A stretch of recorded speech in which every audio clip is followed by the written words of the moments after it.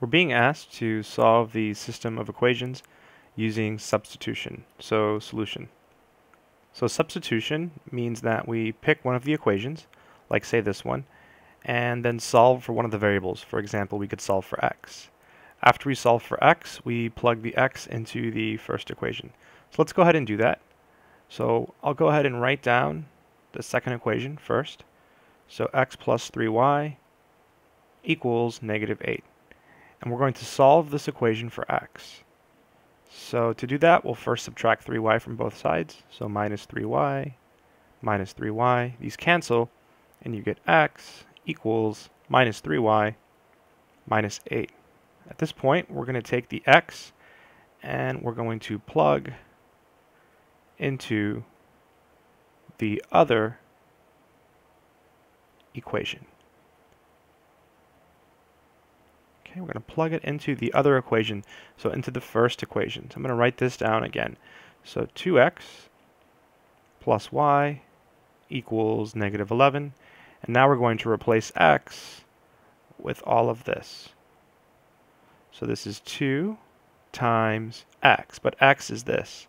So -3y minus 8 plus y, and then equals -11. Let's carefully distribute everything. So 2 times -3y is -6y. 2 times -8 is -16, plus y equals -11. Combine like terms if we can. Looks like we have a -6y and a positive y. So that's -5y minus 16 equals -11. Almost done. Add the 16. Plus 16 plus 16, and so we get -5y equals 5. Finally, to isolate the y, divide by -5,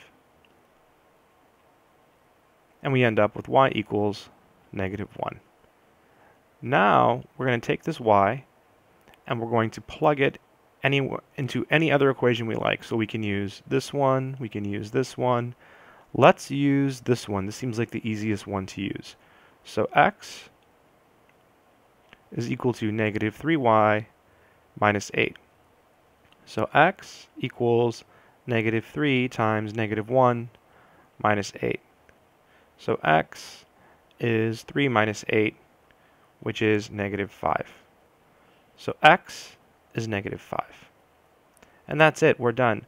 A better way to write the answer is to write it as an ordered pair. So the final answer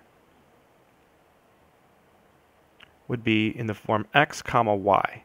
So it would be -5 comma -1. And that's it.